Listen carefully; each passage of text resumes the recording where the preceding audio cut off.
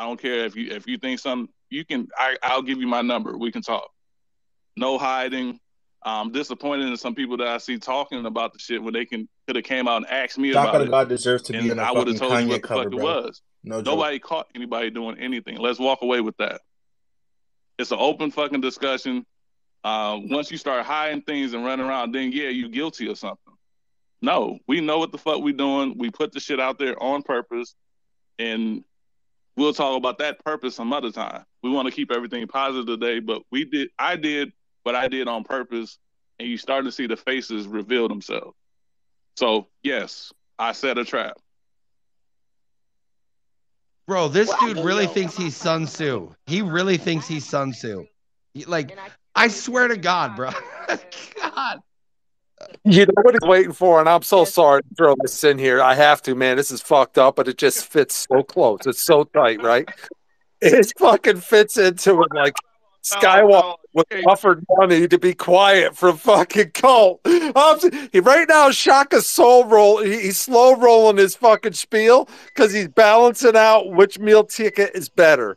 My NFTs and who I could get from the community, or the money that Saitama pays me to shut the fuck up. He just threw his offer out on the table and he's waiting for a response. You can call me. You can call me direct. All this shit is such a fucking silly side hustle. It's like fucking being sold a pack. Holy fuck, dude. How do you guys not see this so easily? My generation bet this shit, bro.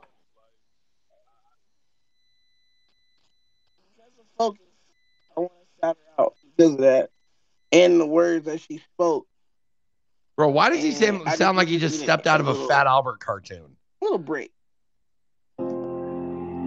It breaks my heart. We're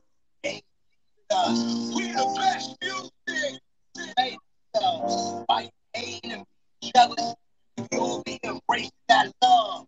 More love, more blessings, more life. More life, more blessings, more NFTs in my wallet. God did. Let's go. Stop hating on Shaka and chocolate and that other dude that sounds like a Fat Albert cartoon.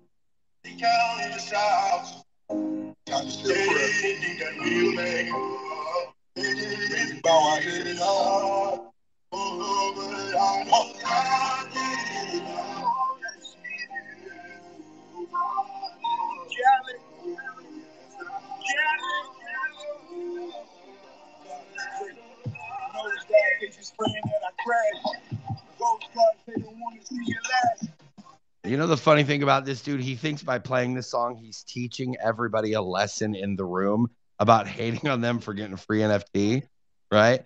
So it's also stupid from both sides, right? Like these are some of the most ridiculous people the world has ever known, right? There's one side that's upset that Shaka got a free NFT. They're not upset that devs stole millions of fucking dollars.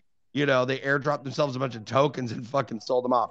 No, they're mad that Shaka got a free NFT. But Shaka is so fucking arrogant. He's basically like spiking the football in everybody's faces, you know, like no, you stepped into my trap. Oh, the whole thing I gotta was ask, a bro, trap. is that NFT Like, even worth anything? Could you even sell the bitch?